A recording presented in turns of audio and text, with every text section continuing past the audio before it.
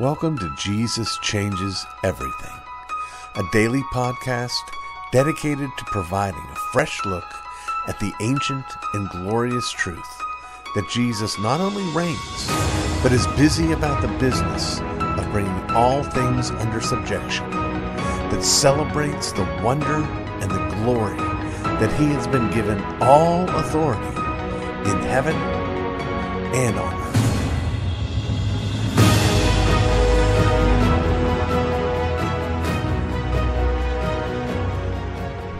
Isn't God's providence amazing?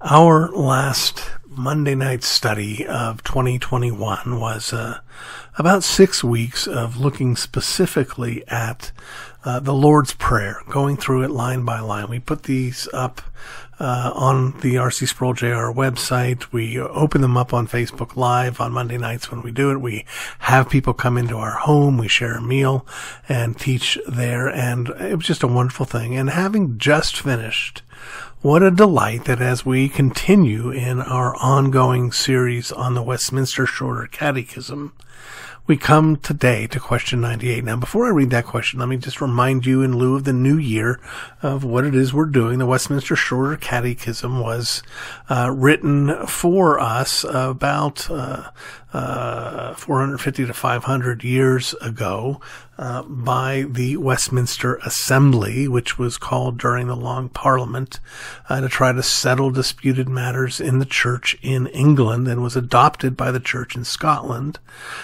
Their confession of faith that they put together, but they not only put together the confession of faith, but they put together a larger catechism and a shorter catechism, which were tools to be used to instruct those newly brought into the faith and children through a series of questions and answers. And there are 107 questions in the shorter catechism, and we've made our way all the way up to number 98 today, which asks, what is prayer? You can see a very basic question. What is prayer? Well, the answer they give is this: prayer is an offering up of our desires unto God for things agreeable to his will, in the name of Christ, with confession of our sins and thankful acknowledgement of his mercies.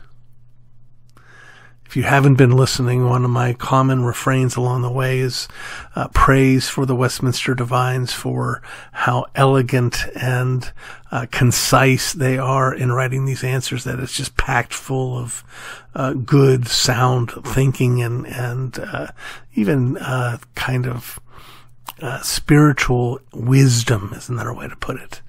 Prayer is an offering up of our desires unto God. You know, there's a lot of reason for us to be on guard against treating God like a cosmic bellhop, and treating our prayer life as a calling down to room service to get our wish list fulfilled. There's something very wrong about that perspective. However, you can fall off the other side of the horse. We are invited in our prayers to bring our desires unto God. We're to ask him for the things that we think that we need, and even things that we would like.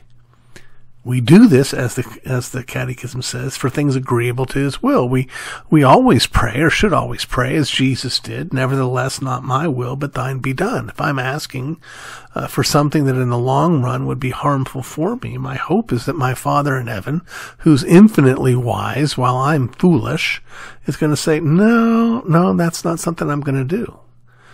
So when I come to him in prayer, I'm saying, Lord, this is what I think would be good. I'm looking at this situation, at my friend, and he's having this struggle, and I'm thinking it'd be better if you would solve this problem, if you would alleviate this hardship. He delights in that. He's our Father. Jesus didn't say, what father, when the son asks for an egg, gets a snake? Jesus didn't say, my heavenly Father's not like that. If you ask him for an egg, he'll say, what are you bothering me for, kid? No. He delights when we come to him, and that's so important for us to remember. One of the great things about prayer is that it is a emotive reminder of the nature of our relationship. If you want your prayer life to improve, you need to understand that you are his child. And you're coming before your Father who loves you. This is why it says we come in the name of Christ. This is why we pray in Jesus' name. Do you understand what that's there for? That's not 10-4 good buddy. In Jesus' name means, Lord, I know that apart from the work of Christ on my behalf, I could not even come into your presence. It's because I'm covered by his blood that I know that I'm welcome here. I'm asking these things in Jesus' name, not in my own name. I'm not worthy, but I'm not by myself. You've put me in union with your Son. And that's why I'm asking these things. That's why I'm daring to come into your presence. Now, when we come to this next line, with confession of our sins, you may forget and think, oh, well, now God stops being our Father, whose lap we crawl into, and now he starts being the judge. God never stops being our Father. But he has stopped being our judge. In the sense that every bit of our guilt, every sin that we have committed has already been dealt with legally at the cross of Christ. We come to our Father confessing our sins in celebration of the forgiveness that we have in Christ, which is why we conclude with a thankful acknowledgement of his mercies. Friends, I want us to feel the weight of our sin, but I don't want us to stay under the weight of our sin. I want us to look it as deeply in the eye as we can, and then rejoice at the fullness of God's grace and our forgiveness in Christ. I got to tell you, I've been going through a revolution in my prayer life, and a massive part of that has been the influence of my precious wife. I spent decades praying, Lord, make me a better prayer. Lord, make me a better prayer. And he brought me Lisa. And I get to pray with her every morning and every evening and multiple times throughout the day. We'll talk more about prayer as we actually go through the Lord's Prayer and the upcoming questions in the Westminster Shorter Catechism in this segment. But I want you to know, as you're listening, those of you who love the Sacred Marriage segments, as you should, I do too, there's a connection here between God's blessing of my marriage with Lisa and this blessing of a potent prayer life.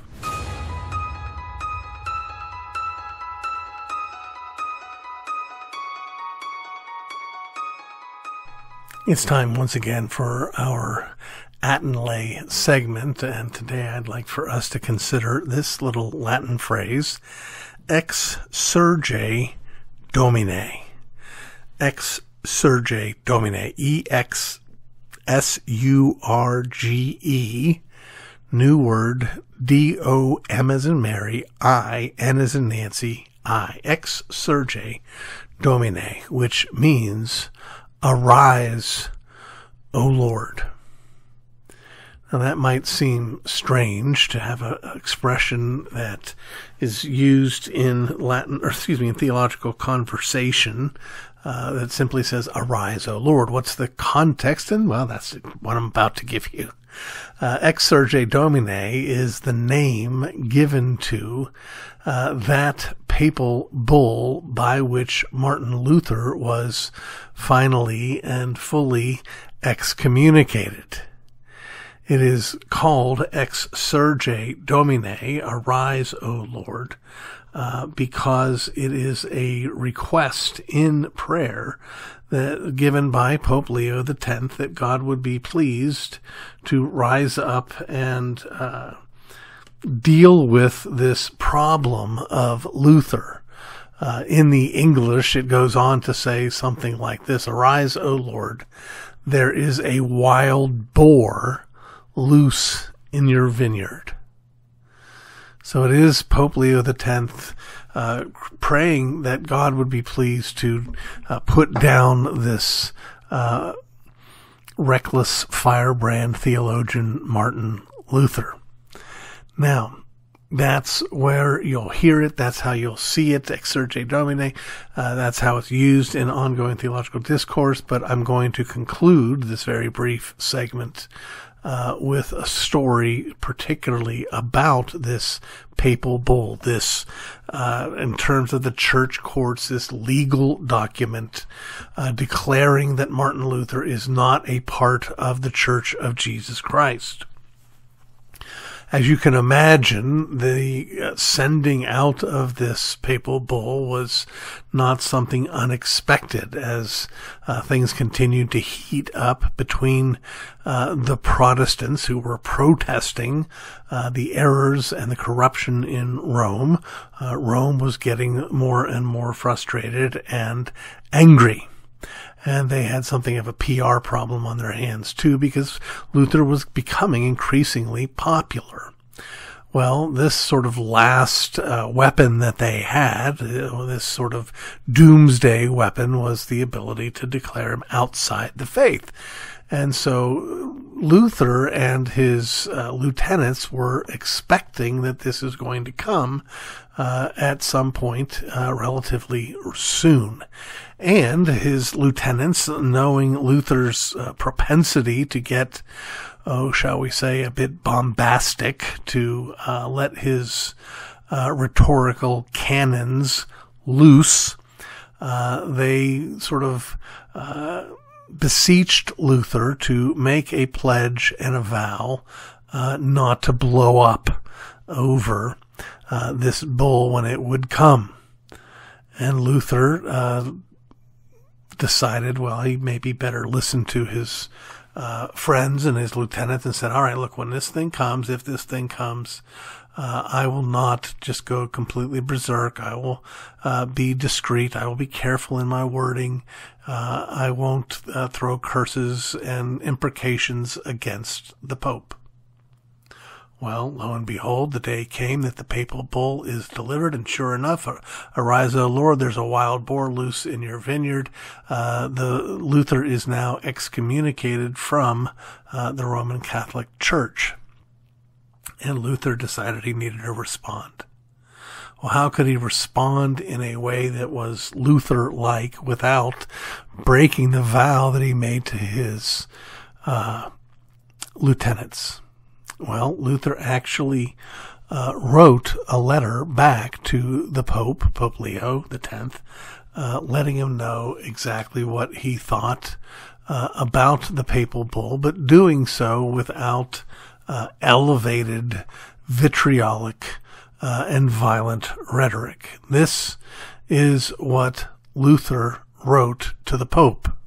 In essence, this is a paraphrase, but the gist you'll get. He wrote, Dear Pope Leo X, I have received your papal bull, Exsurge Domine, which purports to declare that I am outside the faith, that Christ is no redeemer of mine. I am currently reading it. It is in front of me as I read it today, in the smallest room in my house. It is in front of me. It will soon be behind me. Now, if that doesn't add up to you, I ask you a couple of questions.